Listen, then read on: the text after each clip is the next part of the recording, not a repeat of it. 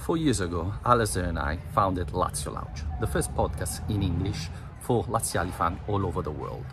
Through the years, we built a community, and a lot of Lazio fans appreciate our work. So we try to do more. So that's why we reach out to Stephen Moore and Sean McIntosh to bring you more.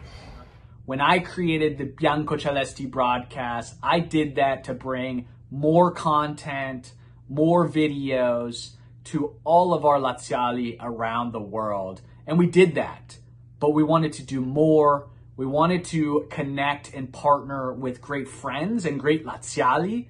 And we are excited to come together to do just that. When the Laziali was founded in February 2018, it was in response to the lack of English content concerning Lazio.